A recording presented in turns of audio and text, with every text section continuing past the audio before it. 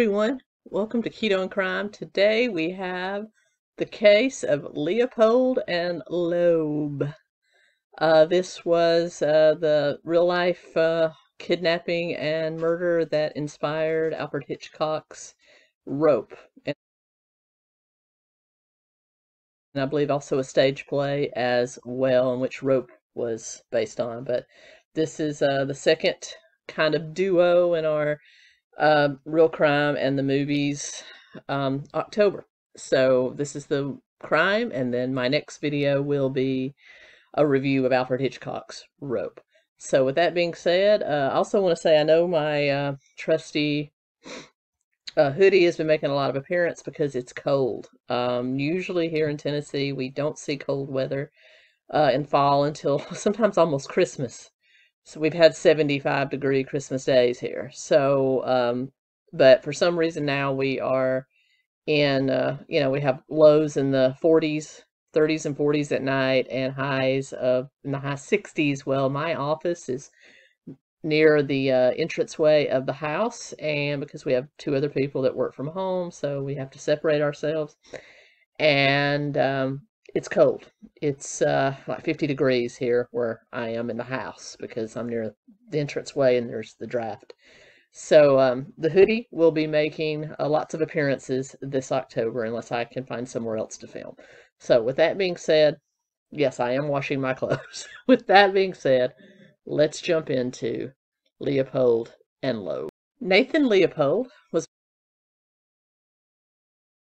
born November 19th, 1904 in Chicago, Illinois. He was the son of Florence and Nathan Leopold, a wealthy German Jewish family. He was considered a child prodigy. He is said to have spoken his first words at the age of 4 months. Kind of reminds me of that scene on Friends where Ross and Rachel are, their baby Emma, and she's saying 𝗃𝗵𝘁𝗶𝗴, which technically is a word in the dictionary. They actually looked it up. But it's kind of that, did he really? Did he really? They say he did. Anyway, he was very, very talented, excelled in high school, and eventually went on to the University of Chicago, where he was a member of the Phi Beta Kappa honor fraternity, and had also planned to begin Harvard University to study law. Reportedly, he had studied 15 languages and could speak 5 of them fluently. I'm beginning to see a pattern with this guy.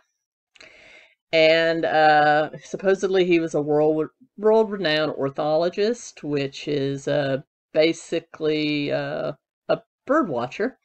Somebody that knows a lot about birds. So, Birdman of Alcatraz was a thing. So it's possible. He basically was one of the first ornithologists to identify the Kirtland's warbler and made a lot of observations about parasites that affect birds. Even after his crime, which we will talk about, he continued to write about birds and wrote to several field museum magazines from his prison cell, and remained kind of a thing in the bird watching community. So there's that. Now let's move on to his partner in life and partner in crime, Richard Loeb. Richard Loeb was born June 11th, 1905 in Chicago. His mother was Anna Henrietta Loeb and Albert Henry Loeb. One was a wealthy lawyer, and the other was a retired vice president of Sears, Roebuck and Company. So very prominent families in both of these instances. His father was Jewish and his mother was Catholic, which meant that he was very much self-loathing, I'm sure. Having had both of those intermingled, I'm sure his mother guilted him and he guilted himself.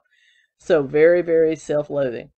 Like his future partner, Leopold, Loeb was very intelligent. He skipped several grades in school and became the University of Michigan's youngest graduate at the age of 17. So here we have a bona fide genius. I mean, that is legitimately proven that he did graduate college at the age of 17. He enrolled in law school at the University of Chicago and was wanting to do graduate work in history at the time of the murder. Now, he was kind of a loner. Unlike Leopold, who was very outgoing in fraternities, wrote for magazines, bird watching, he preferred to play tennis and read detective novels, listen to the radio, things like that. So a little bit more of a loner and a little bit more of a recluse. Now, the two of them grew up in the same neighborhood, the area of Kenwood in Chicago, on Chicago's South Side, which is technically now more of a higher crime, lower, working class, lower income area, but then it wasn't. It was actually really, really nice. In fact, the Loebs owned a summer estate in Michigan and a mansion in Kenwood as well, and the boys spent some time together as the families would socialize together growing up. Though they kind of knew each other, they weren't really the best of friends. As I said, Loeb was more of a loner, Leopold was more of a social butterfly. When they both ended up at the University of Chicago, Loeb as a law student and Leopold as an undergraduate, they became fast friends and eventually lovers. They were a gay couple.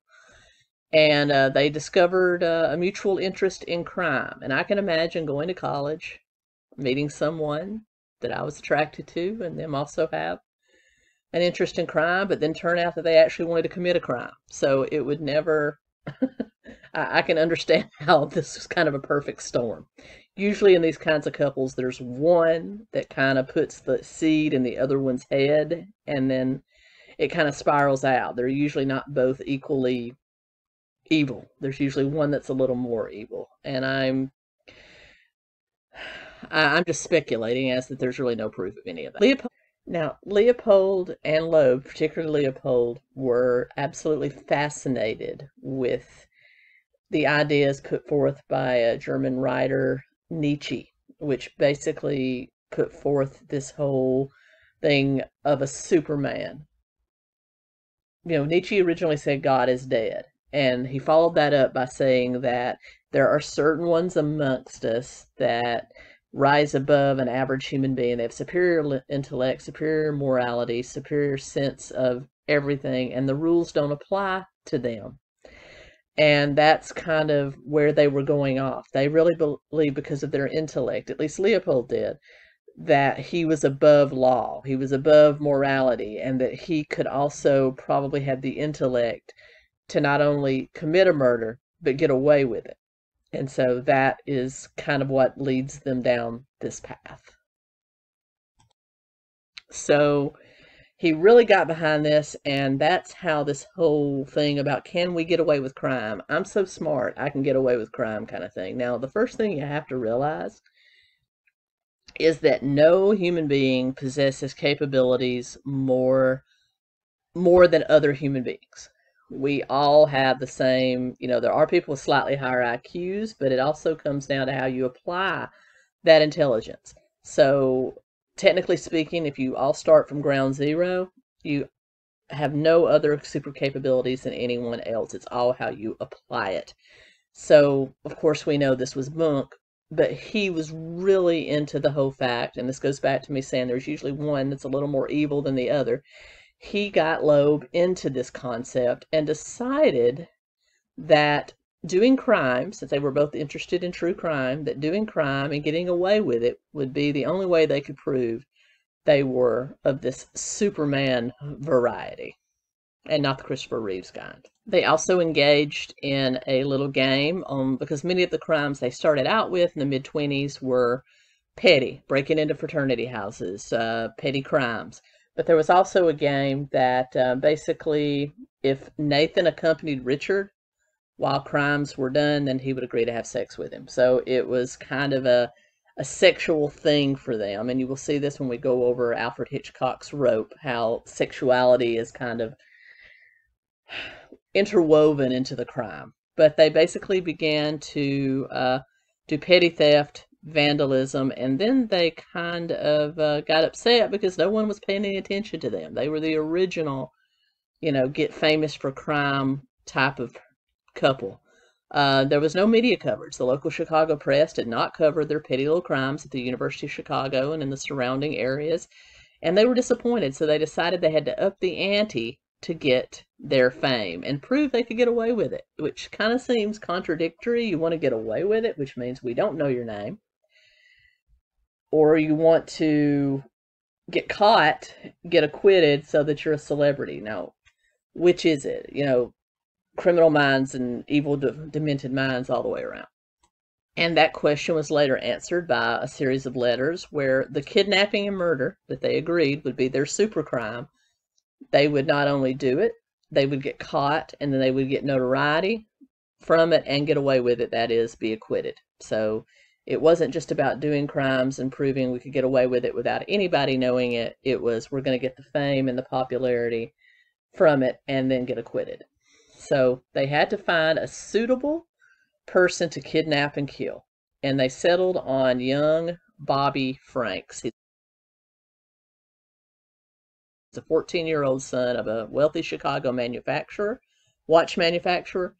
He was also distantly related to Loeb as a second cousin, and had played tennis with Loeb several times. You got to remember, Leopold and Loeb were only 19 and 18. They weren't, you know, in their 20s. They weren't even what you would consider fully grown men at the time. They were boys. And so they decided to kidnap Bobby Franks and kill him. And they put this into motion on the afternoon of May 21st, 1924.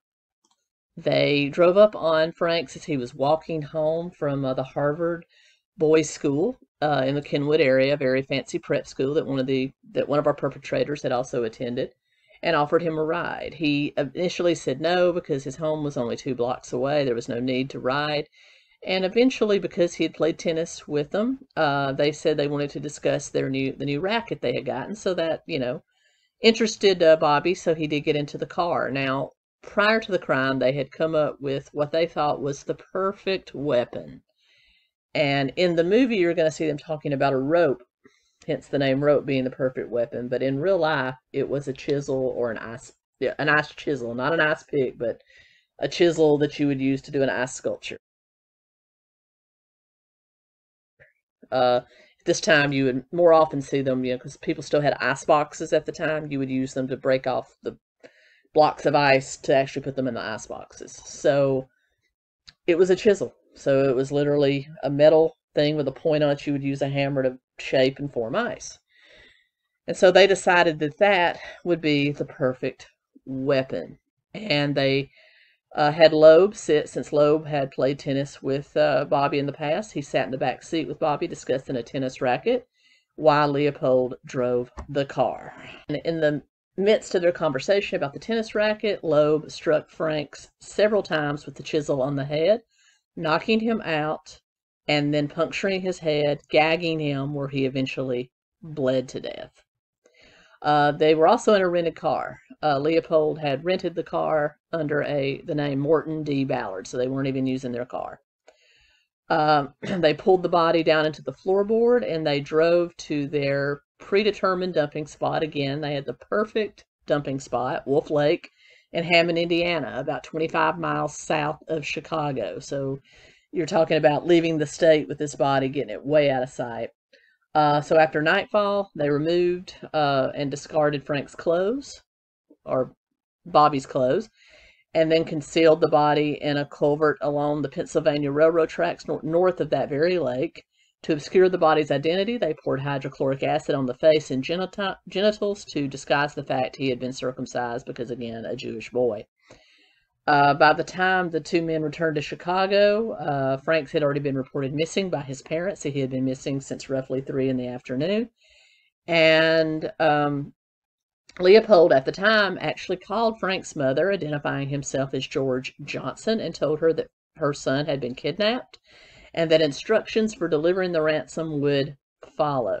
They then mailed a typed version of a ransom note, which I will put here.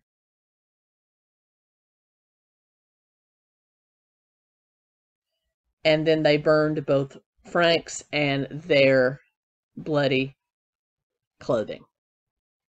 They then took the car back to near their apartment near the University of Chicago. They cleaned the upholstery, washed the car, and then they spent the remainder of that evening playing cards.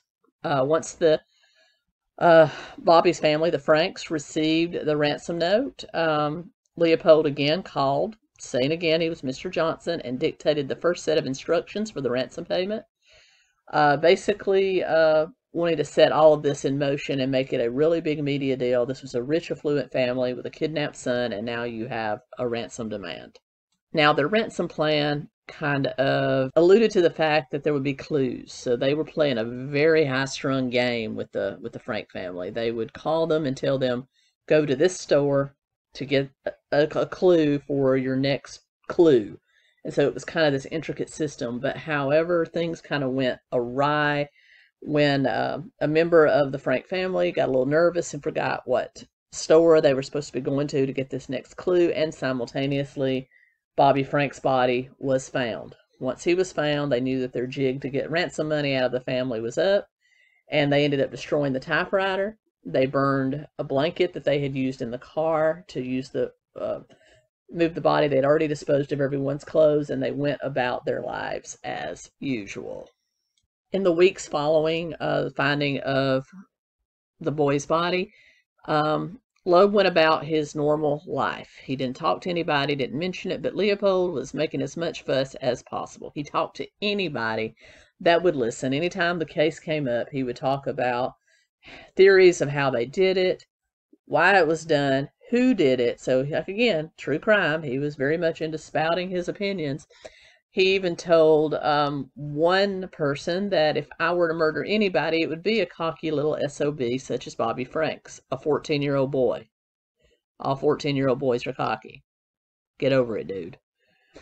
They did find they had found a pair of eyeglasses near Frank's body, and although it was, relatively common thing for people to have eyeglasses, it was fitted with a hinge that kept the eyeglasses from sliding up and down the nose. And according to the optician that had designed it and had put it on there, that there were only 3 people in the entire city of Chicago that had this, and one of them was Leopold. And in typical Leopold fashion, he did not even need glasses.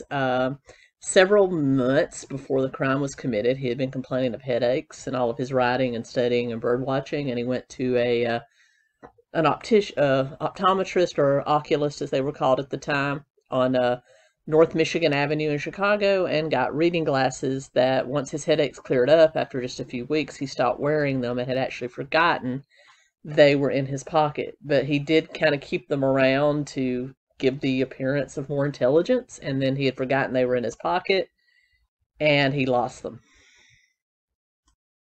However, to cover himself, when he was questioned by police, Leopold told them that he had been on a bird watching excursion and had lost his glasses. That the 2 men, to give an alibi, because now they're both being questioned, Leopold has pulled Loeb right into this, that they had gone out and picked up 2 women and taken them to play tennis on the night that the murder happened, and had then dropped them off without ever learning their first. Leopold's chauffeur said that that was a lie after they questioned everybody associated with Leopold and Loeb. Told them that he had actually been repairing their car the night of, and then, of course, that's why they rented the other car. They also found the destroyed typewriter from Jackson Park Lagoon in Chicago on June 7th.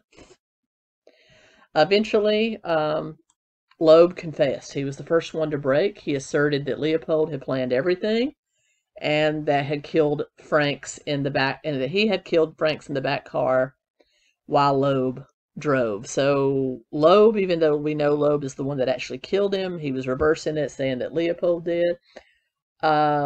Leopold said the exact opposite. So they turned on each other rather quickly.